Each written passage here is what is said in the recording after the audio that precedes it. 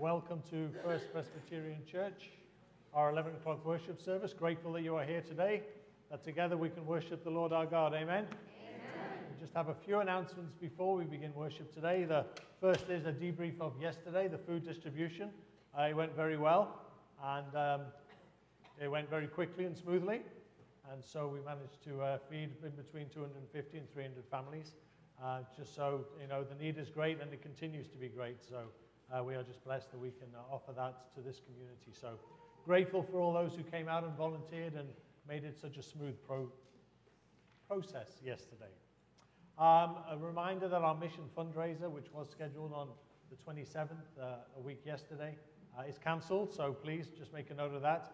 There was still a little bit of confusion around that, but it is cancelled. So please take that off your calendar if it is on there. A note of sadness from this past week. Doris Yankee, a longtime member of the church, entered into her Easter life this past week. And so we just ask that you keep the family and friends in your prayers. And also the service for Bill Bailey will take place on May the 4th at 11 o'clock here in the sanctuary.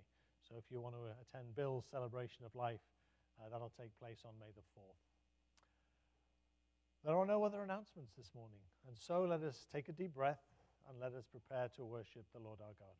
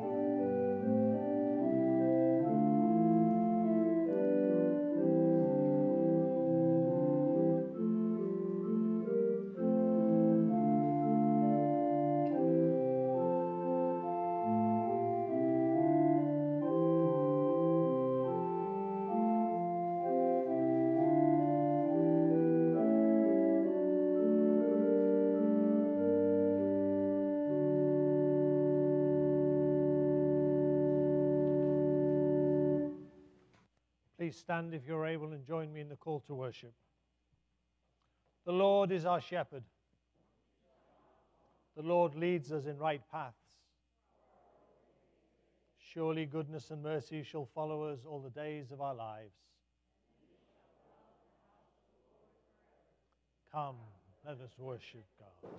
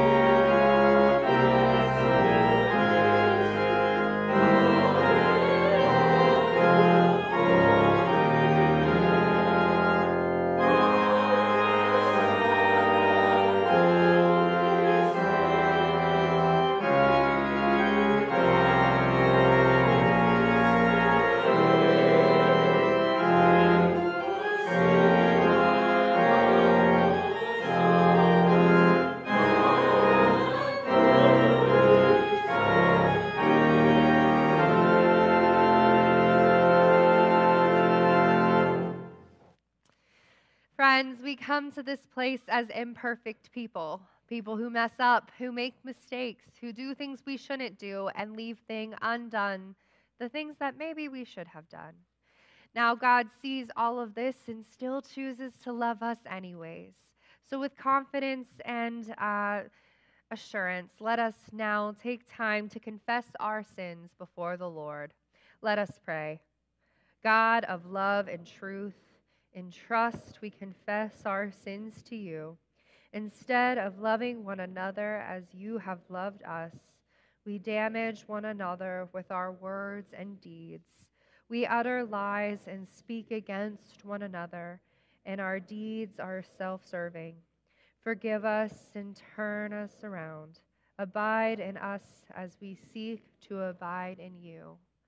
Friends, hear and believe the good news that as far as the east is from the west is as far as the Lord has removed our transgressions from us, and that through Jesus Christ we are forgiven. Amen.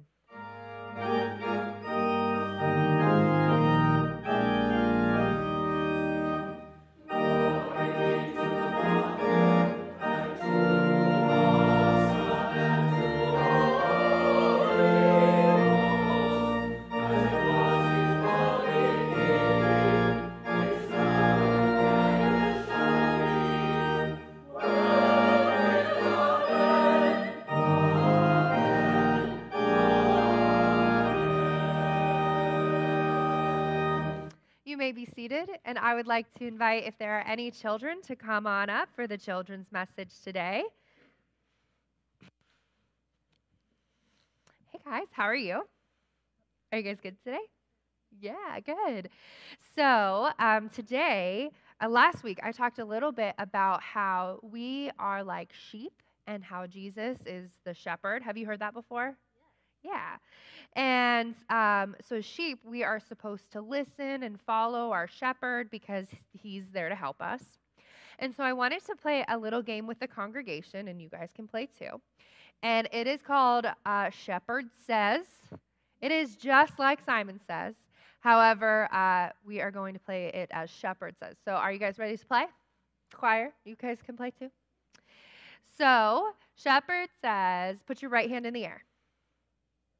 Very good. Look at that. Okay, now put your right hand in the air, or the left hand.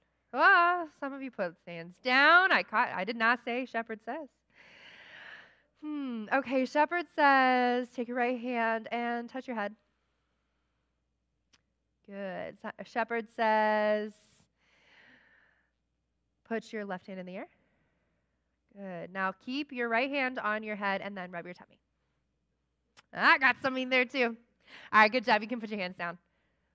Oh, I got all of you except for Pastor Michael. But he has played the last time. Okay, Shepherd Says that you can put your hands down and the game is over. So good job, guys. So have you ever played Simon Says before? Have you guys played that game before? Have you played that, Gwen? Simon Says, it's a fun game. And sometimes we're really good at listening and we can do it really well. I saw some of you are pros at this game, but some of us tend to mess up sometimes, and that's totally okay. And that's kind of like how life is, like where God will tell us to do something and we'll try our hardest to listen and to do those things, but sometimes we get distracted, we listen to other people, or sometimes we just don't hear what God is telling us to do.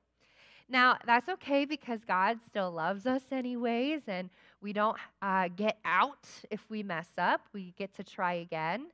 But we need to remember that as good sheep, we need to be listening to our shepherd, which is God. Okay? All right, let's pray. Good and gracious God, we thank you that you are the best shepherd, a shepherd that will keep us safe and lead us on the right path. So God, as we do our very best to listen for your word, continue to help us and remain patient as we try to be good sheep. It is in your name we pray. Amen. All right, guys, you can head off to Children's Church.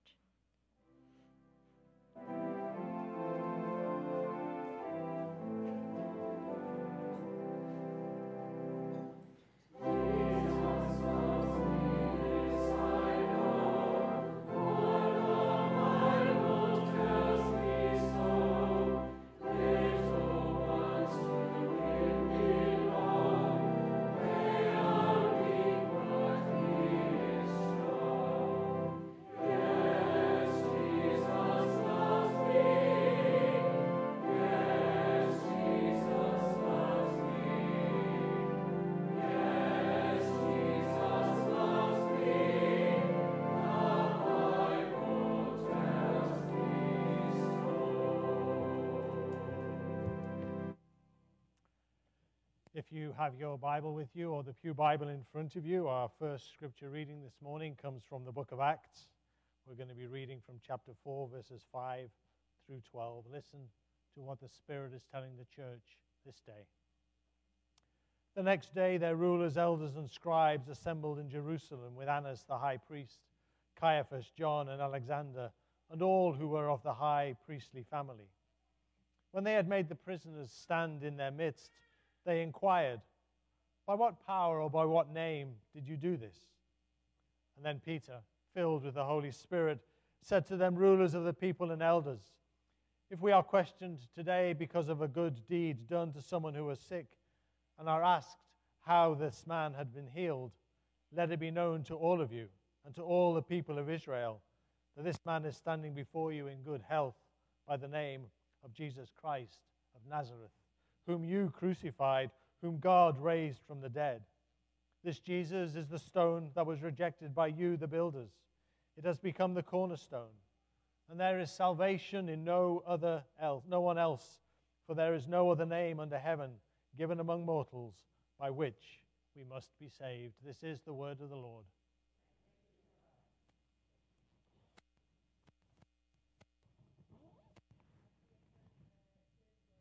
Let us now take a moment to take a deep breath in.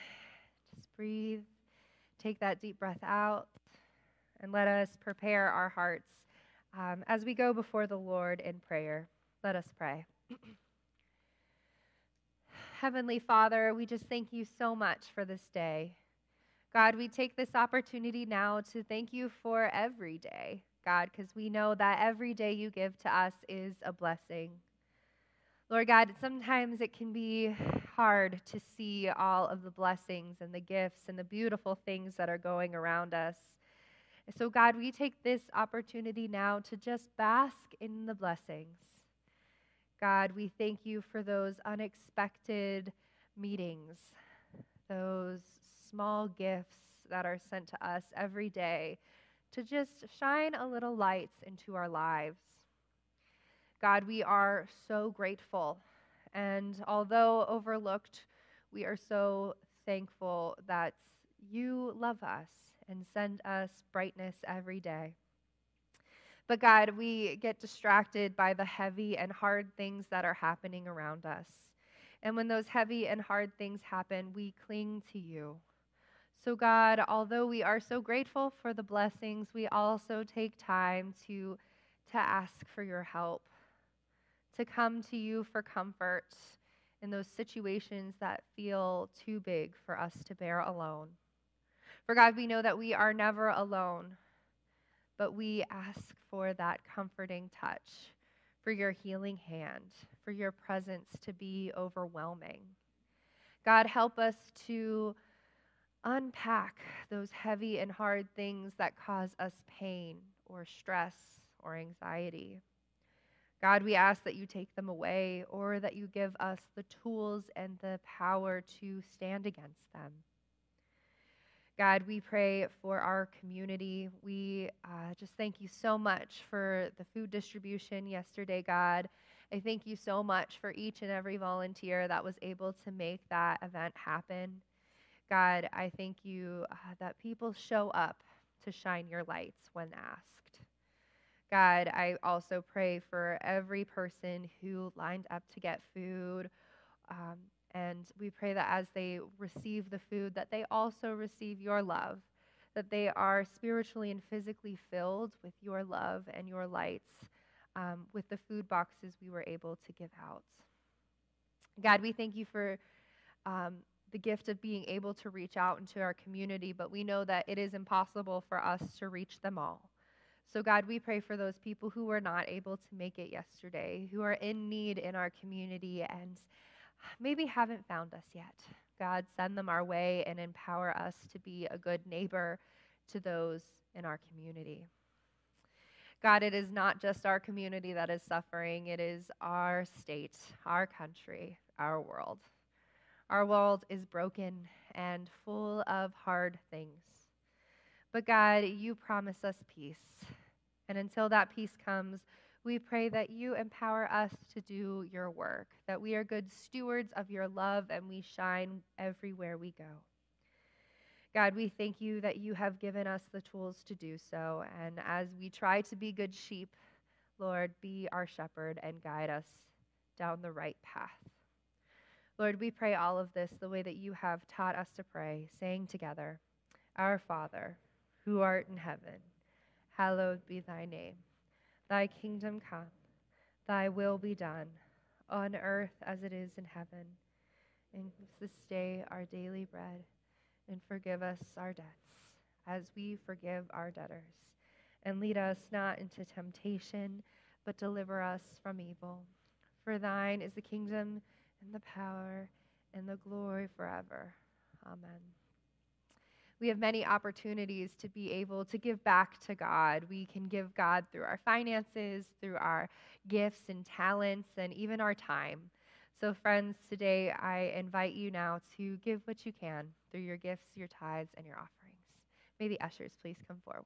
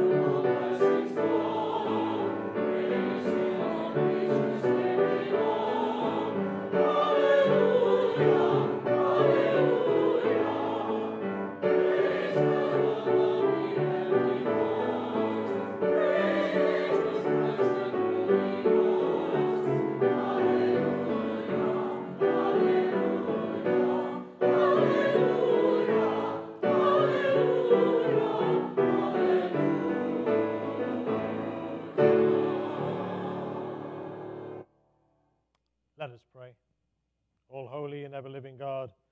We come before you with thanksgiving upon our hearts for who you are. We bring what we have, Lord, our time, our talents, our treasures, and we ask that you take and use them, Lord, for the work of your kingdom in this time and in this place. That you would take what we have and use it in ways far beyond our imagination, but all to your glory. And now, Lord, silence in us the noise of the world. Help your Spirit to roam freely around us and within us, that we would be guided in the direction and path that you would have us go. It's in your Son's name we pray. Amen. Please be seated. A couple of weeks ago, we spoke about unity, and last week, Casey spoke about the fact that Jesus isn't going to say, I told you so. Jesus has given his life for us. We have been given a freedom and a forgiveness, and grace abounds. And there's a response that comes from us as a result. What is it that we do when we come to understand who Jesus is as our Lord and Savior? Casey also compared us to sheep running around a car in a circle, dumb sheep. And sometimes, unfortunately, that's just how we can behave. We can just run around and follow the patterns of the world in the absence of our Lord and Savior. Our text today talks about Jesus as the Good Shepherd. We look at words from Jesus that challenge us as how we go about living life. By not embracing Jesus' words, we can indeed run around a car like those sheep. We are challenged in the way that we look and engage with others that do not necessarily agree with us and our understanding of what it means to be followers of Jesus Christ. And the truth is, we are not just followers, but we are disciples. When we come to understand who Jesus is as our Lord and Savior, we are to begin the journey. It's just the beginning.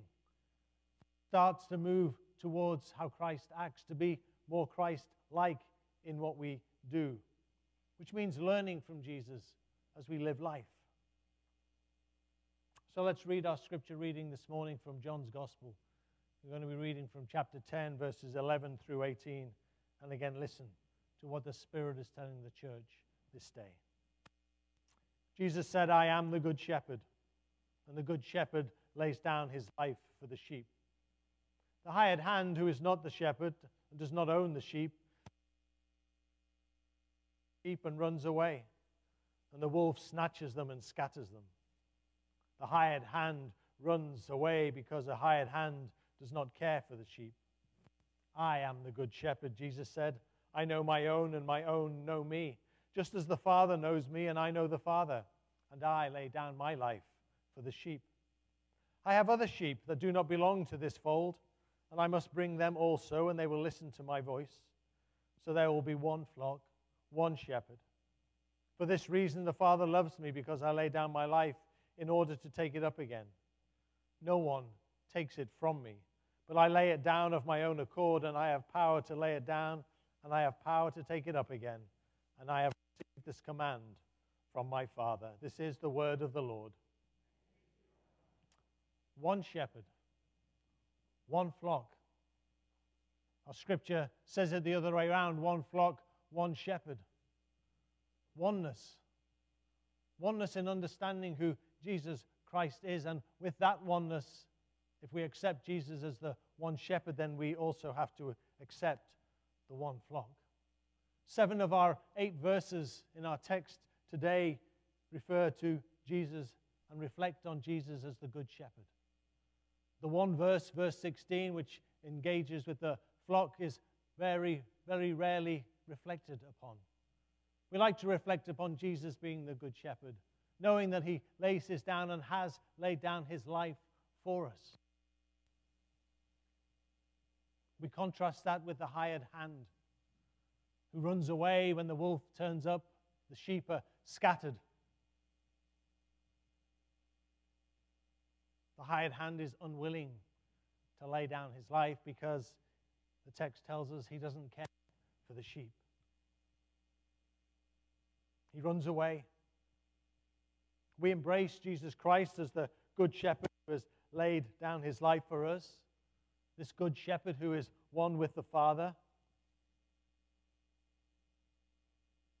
As I said, 7 of the 8 verses reflect on the good shepherd motif. And we've heard that time and time again. We hear the term shepherd in the Old Testament and come to understand what it means, those who lead the people, and Jesus sets himself above all of them. The good shepherd who lays down his life. As I said, verse 16 is more often ignored than not. In the context, as Jesus was speaking to a crowd of Jewish people, we can take that the fold that he's referring to is the Gentiles, who those who are listening have no concept will be included into the kingdom. That their knowledge of who God is was for them and for them alone. And we, as followers, as believers, know otherwise.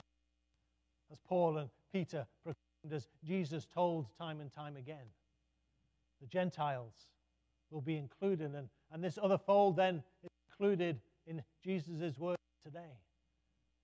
And yet ever since then, ever since that understanding that the Gentiles would come into and be part of Christ's kingdom, we as humanity have been creating multiple folds in the opposite direction. We have been dividing. We have been divisive. We have been separating. And so that which Jesus made as one, we have taken and made into many. We try and help the living God out. We have our opinions. We can surmise at what it is that Jesus is saying. We have our own explanations, our own agendas, and they are not God's.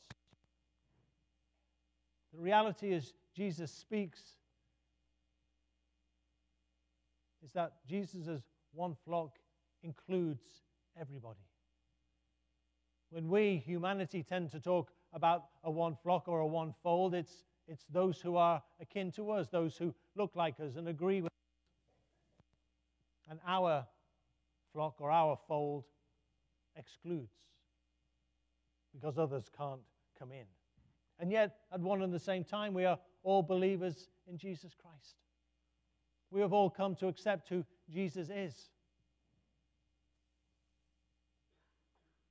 When we focus on our differences, when we focus on our theology and our doctrine and our understanding,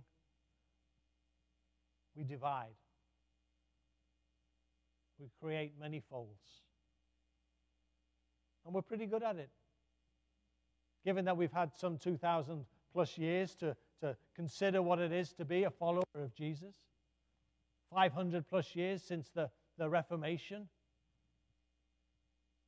And again, that sense of coming together has been exploded into many.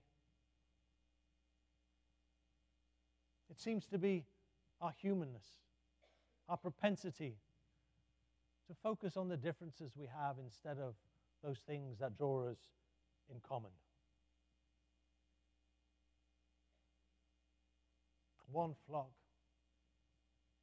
And we have lost sight of what Jesus truly spoke about, what that means. It's quite obvious. It's one. That's it. And yet, it's hard for us to live into. We have so many iterations, so many variations that can be divisive. And it runs deep into our psyche. I've shared this story from Emo Phillips, the comedian, before, quite a while ago. Emo was speaking to an individual, and he said, Protestant or Catholic? And the response comes, I'm Protestant. And he says, me too. What franchise? Baptist. Me too. Emo's on a roll. Northern Baptist or Southern Baptist? Northern Baptist. We're together. He says we continue to go back and forth. And finally, Emo asked, Northern Conservative Fundamentalist Baptist Great Lakes Region Council of 1879 or Northern Conservative Fundamentalist Baptist Great Lakes Region Council of 1912. The response came, Council of 1912. Emo's response, die, heretic. Why do we focus on our differences so easily? It's like we want to create division. And it happens not just out there in the world, but it happens within us, that those of us who call ourselves believers in Jesus Christ, we find different ways and different understandings of what that means. And if someone else doesn't agree with that, then we go our separate ways. We're not in competition with one another as believers in Jesus. Competition is the way of the world. Oneness is the way of Christ. And yet they so easily come into conflict with one another. We're not in competition. Our text points out that both folds have things in common, that they know Jesus' voice and they listen. They know Jesus to be the good shepherd. They know that he will lay down his life for them. Is that not enough for us to come into agreement with one another? And yet we struggle. We struggle to even acknowledge that we are one fold, let alone there being another fold that will join us to make us one. We create the differences as humanity. Divisiveness revolves around the... So what does it mean today? Do we just simply send this text back 2,000 and say, clearly Jesus was only talking about the Jews and Gentiles, and now that bit's ticked. We got that box ticked by his sacrifice on the cross, and we all know that we can be believers in Jesus Christ. We're good to go. All the work has been done, none of it by us. And yet we take that and we create division.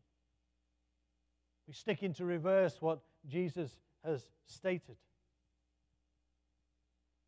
And it's magnified around the world. We, the Gentiles, have become many, many folds by our own volition. Can we even conceive of the idea that Jesus made us into one?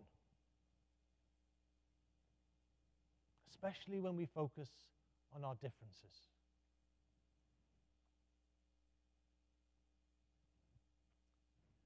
Jane Vanya, who's a Methodist, tells of the time that she became active in a Baptist church when she moved to a new community. Many people do, go to a different denomination and get involved with different churches.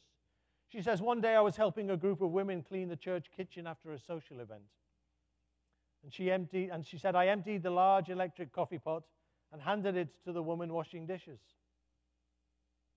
She asked, can this be washed like everything else? Jane answered, no. This is a Methodist coffee pot. It says right here, do not immerse.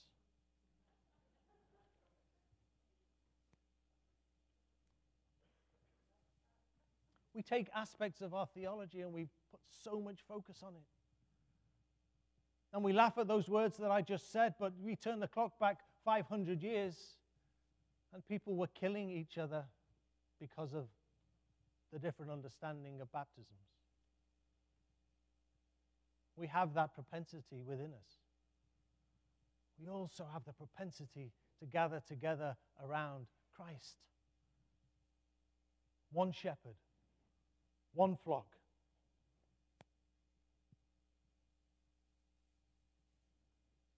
We focus on Jesus. For God so loved the world, all of us, that he sent his Son. John 14 tells us there is no way other than through Christ to the Father. Our text today in Acts, there is no other name by which we are saved. We call upon the Lord as our shepherd in Psalm 23 as our call to worship today. Together, in unity, one shepherd, one flock. And when we do that, then all the debates and all the arguments and all the variations on a theme, they go away. Because we focus on the one shepherd. The things that we see as important, those things that we raise up, aren't important. What's important is our understanding of who Jesus is and what that means to us as we live life.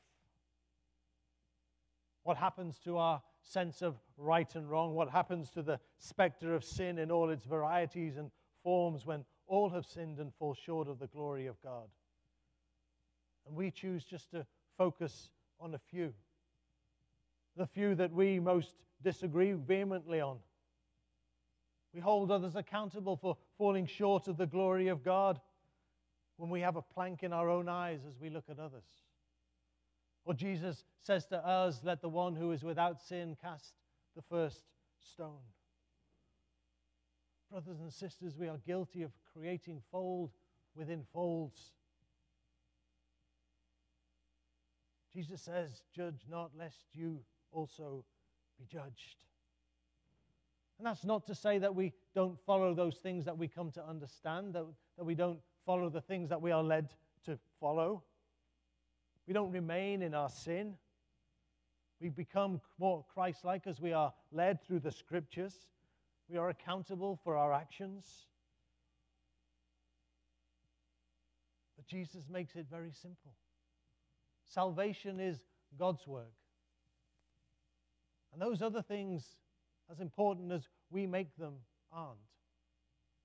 Because the cry is for us to be one flock. It's not about us. Yes, we are to become more Christ-like, but that is the journey that we undertake once we have received salvation through Jesus Christ. Barbara Essex, in her commentary on this text, says, John makes it clear that the work of gathering the flock belongs to Jesus and God. We are to provide a space where all are welcome. The community that John envisions is open and celebrates its diversity as a gift from God. He envisions multiple churches united in their loyalty to Jesus Christ, gathering at God's table, bringing all of who they are and sharing in the grace and mercy available through the life, death, and resurrection of Jesus. And Barbara continues, the Good Shepherd is a powerful image for us, who hunger for connection in a society that values individualism and secularism. In our moments of loneliness and isolation and alienation and hopelessness, the Good Shepherd responds to our deepest yearnings for community by offering an alternative to our fears, our separations, and our insecurities.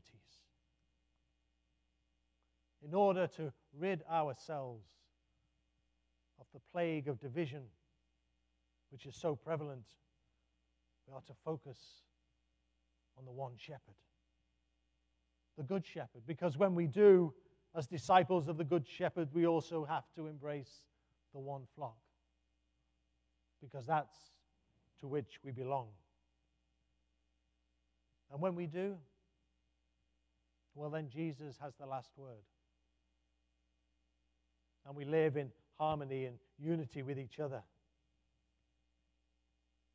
And sisters and brothers, as we wait for Christ's return, and we live into the oneness of shepherd and flock, then the world becomes a better place. And all of God's people said, amen.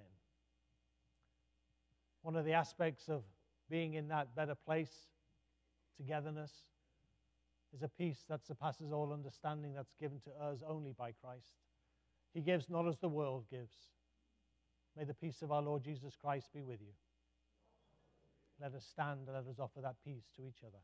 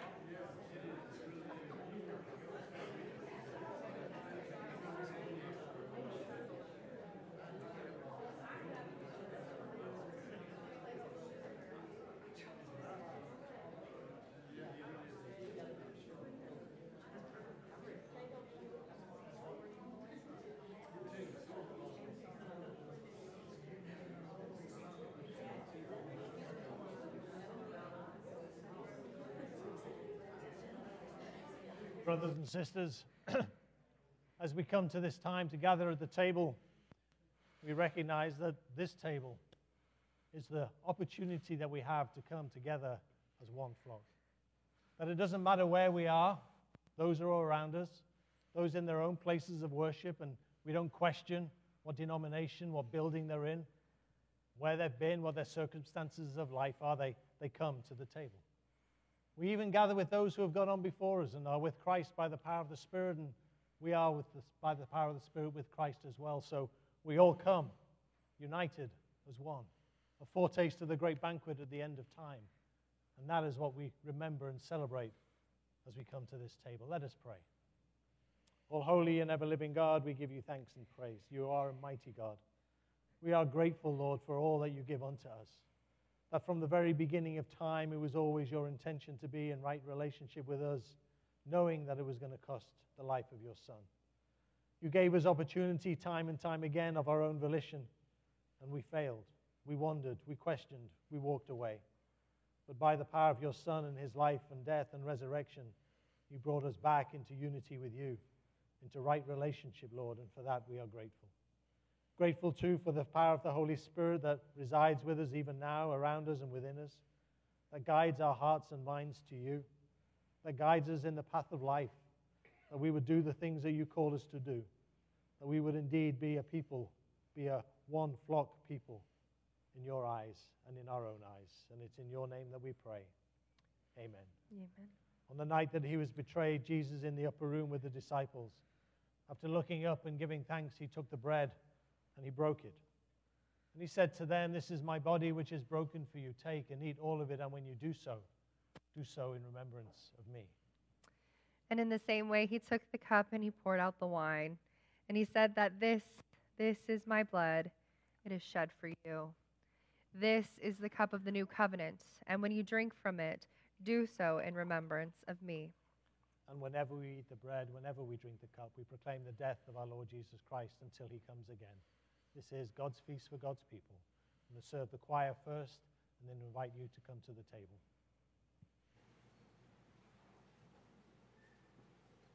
Come to this side.